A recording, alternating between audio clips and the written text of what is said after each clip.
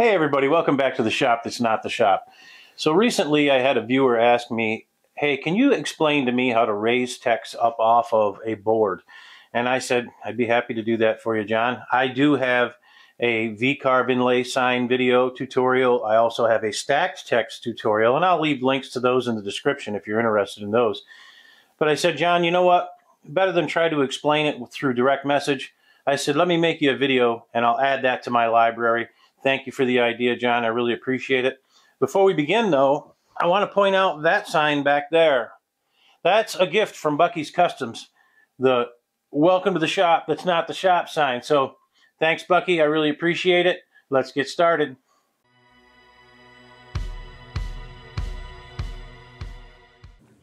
And as I've said in the beginning of all of my tutorials, this is the way that I program to do the project that I'm working on. Now, again, there's 100 different ways to do this, but this is the way that I'm doing it.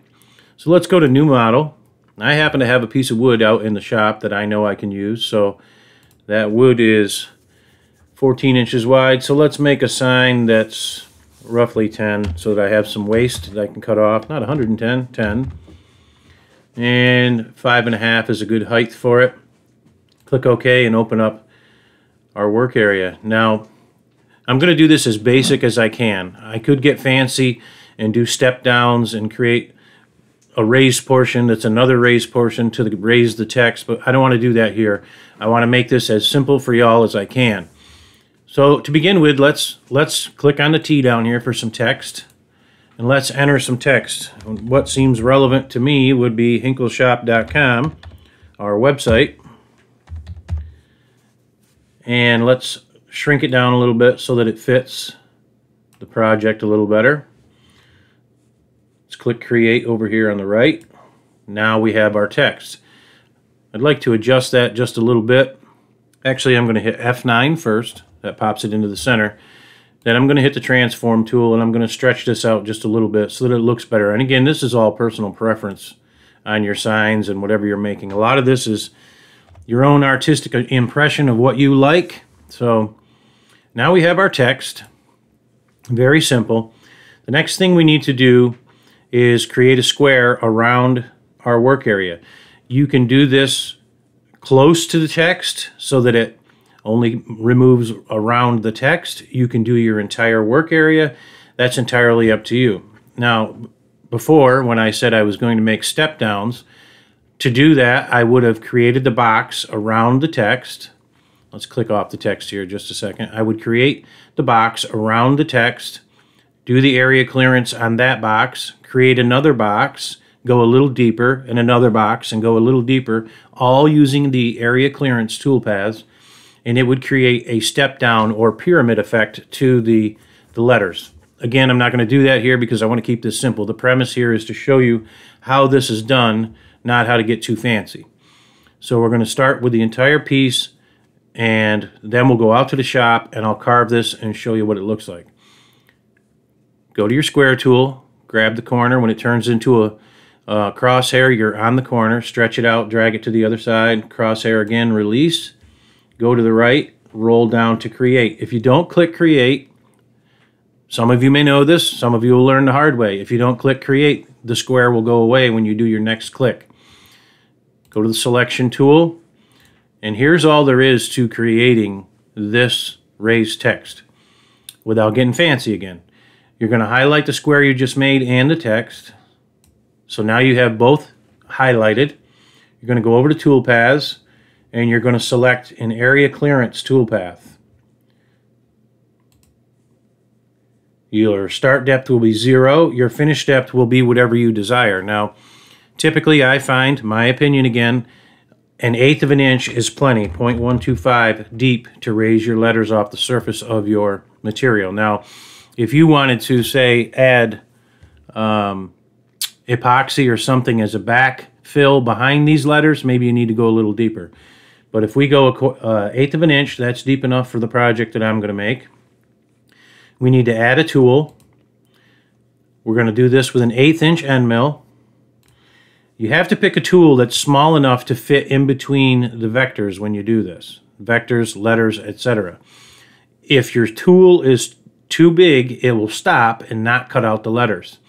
If it's too small, it's going to take you hours to finish this. Let me move this over so you can see it.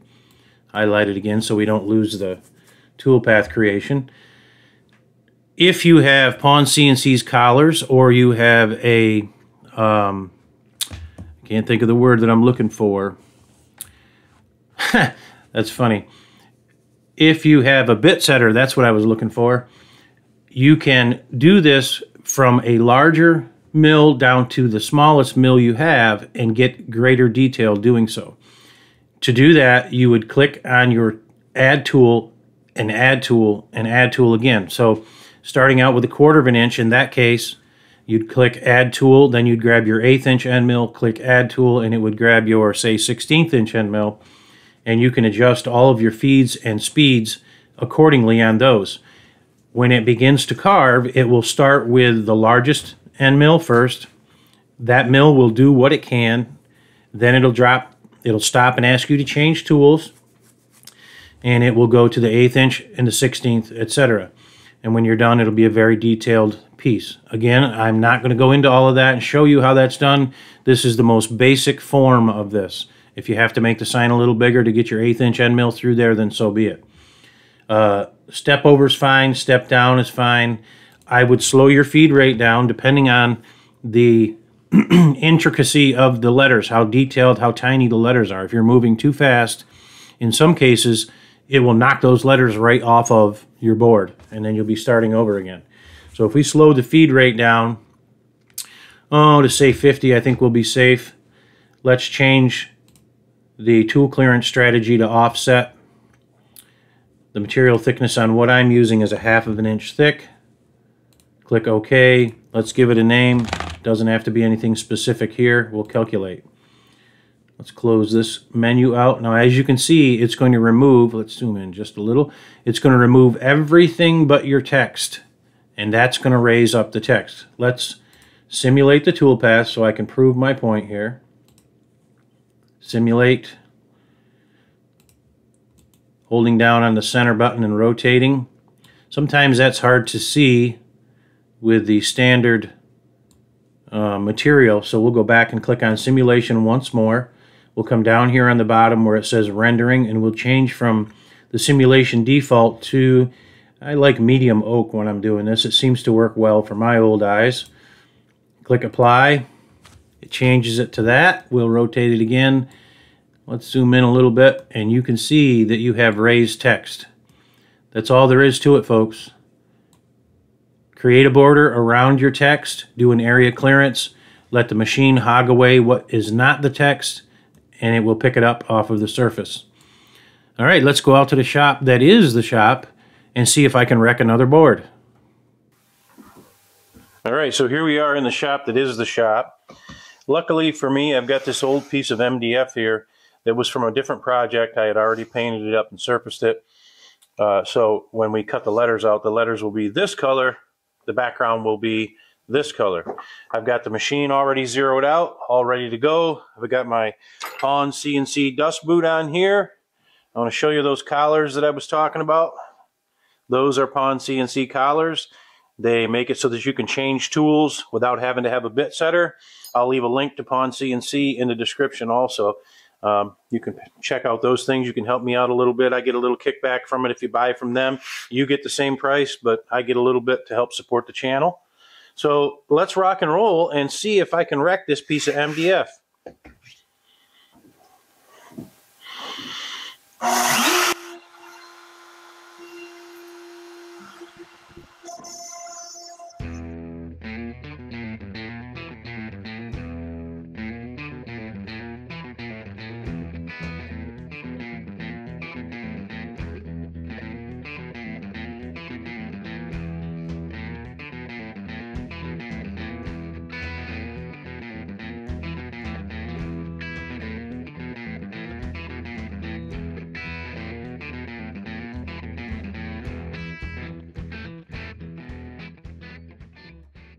Okay, everybody, so you know the golden rule of the Hinkle shop.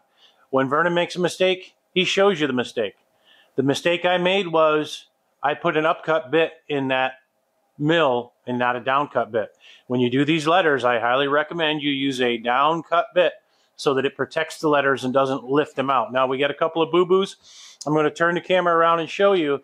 It's not catastrophic. I can fix it. I'll be able to use it. I'm not going to throw it away, but we got a couple of little pieces that we got from the pullout, and we got some more paint. We'll get it buttoned up and we'll get it fixed. Let me spin the camera around and show you what I'm talking about. So let me get a pointer here. You probably already can see it. So right there, and right there, the upcut bit grabbed the MDF, which is not very strong.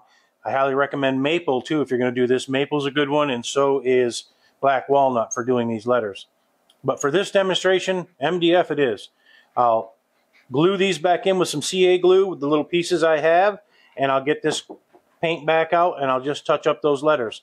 In the time being though, I'm going to take this over and I think I'm going to cut maybe a 1-inch border all the way around this sign. So we'll get it on the table saw and we'll do that now.